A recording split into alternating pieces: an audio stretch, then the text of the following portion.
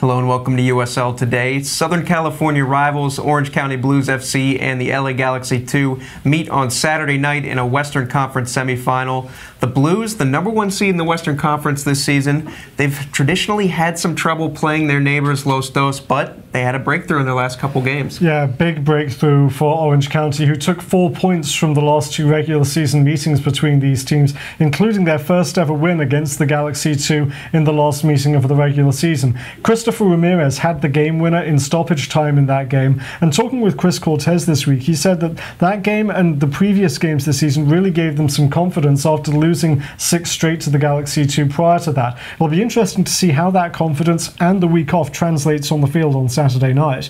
Absolutely. Well, speaking of turning the tide, the LA Galaxy 2 got its own bit of revenge in their last playoff game, taking down Sacramento Republic FC after Republic FC that had eliminated them last season. For Los Dos, I mean, just a great win on the road there, something that they'll look to replicate.